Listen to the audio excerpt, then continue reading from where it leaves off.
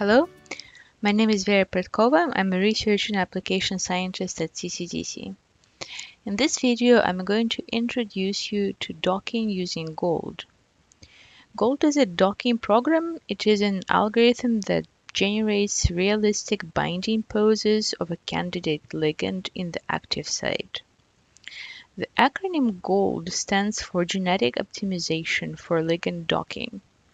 It consists of two parts, pose generation and pose evaluation step, which uses a scoring function. In order to begin docking, we can go to Gold tab at the very top of Hermes and click on Wizard. We now have a new window that allows us to set up our docking. We can choose the protein structure. We have now a protein tab open. We need to prepare the structure before we start. First of all, we need to protonate it. Gold uses an all-atom model, so the protein must have all hydrogens added. It is also possible to protonate using smarts-based protonation rules.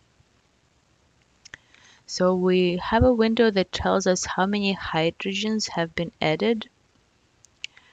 Another thing to take a look at is the terminal CO and H2 groups of asparagine and glutamine residues can be flipped.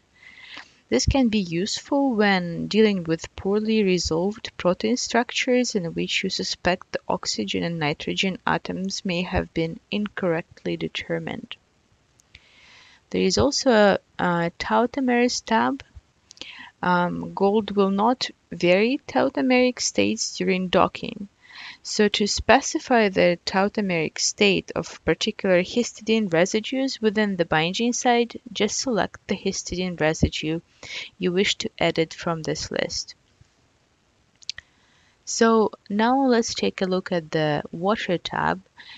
We have a list of all the crystallographic waters. We can either select a few of them from the binding site and extract them for docking, or we can delete the remaining water molecules. Then we go to the ligand cofactor tab.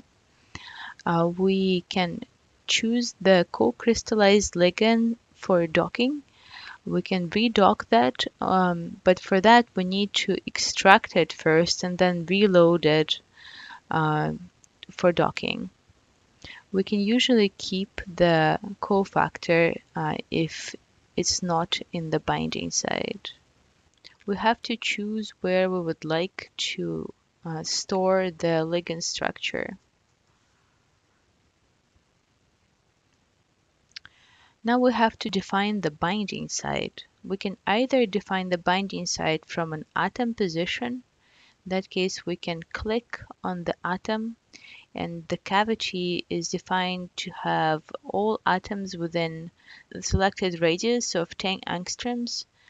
We can change that.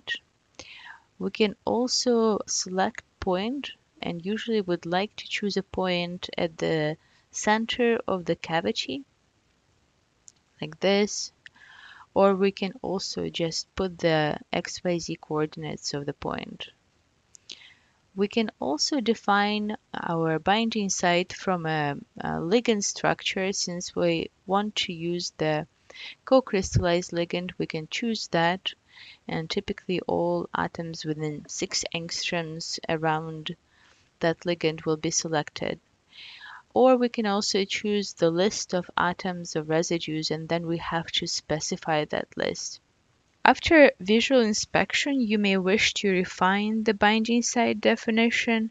To do this, switch on the checkbox labeled Generate a Cavity Atoms file from the selection. By enabling this option, the binding site definition will automatically be expanded to include all atoms in the existing definition, plus all the atoms of their associated protein residues. To manually refine this selection, click on the Refine selection, and you have now the list of residues that will be within the binding site. Now let's take a look at this add definition as a selection. You can click on that, and then if you want to take a look at your selection for the binding site, you can always go to the atom selections and choose that, and you can see that in the display area your selection is highlighted. Now let's go to next. We have several templates for docking. Here we have to add the ligand that we want to dock, and we can choose several ligands. Take a look at the genetic algorithm number of runs. Gold will dock each ligand several times, starting each time from a different random population of ligand orientations. So typically the default option here is 10 times, but you can customize that. You also can select several ligands for docking. We also can choose the reference ligand to calculate the RMSD. Then we have to select a scoring function. Gold comes with 4 different scoring functions. The default scoring function is the ChemPLP. And we have to choose the options for the genetic algorithm. Slow will give you the more accurate solution, then you have medium and fast. And this allows us to complete the basic setup of gold. We can click on Run Gold, and that saves the configuration of all the options you've chosen into the gold.conf file. This is a text file that you will be able to reuse and change it manually to run your calculation again. Thank you for your attention.